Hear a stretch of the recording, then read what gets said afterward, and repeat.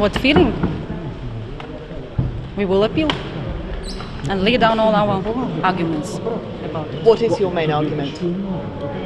That he was provoked to commit the crimes he was judged for. So he is not, as he claimed on the tape, a member of the real IRA? No. What was he doing in Lithuania with the guns?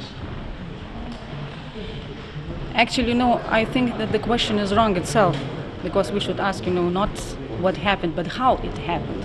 And how it happened is quite a story. So I don't think that I will tell this story in 2 minutes. But he was in Vilnius with weapons. Yes, but the how he IRA. came? Do you know how he came? The initial moment, how he came there, with whom he came there?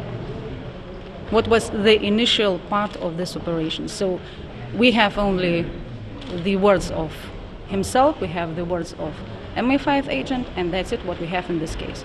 He was trapped, you're saying? Yes, surely. Trapped by whom?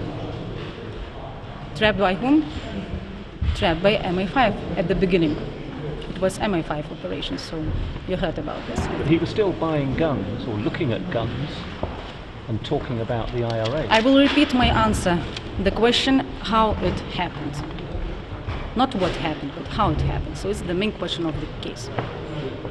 What you can say about it? Actually, we think, that the verdict is not grounded. And of course, we will appeal it. Could you introduce your next step during your appeal?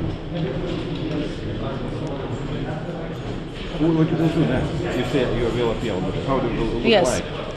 How we will appeal? Yeah, and when and how?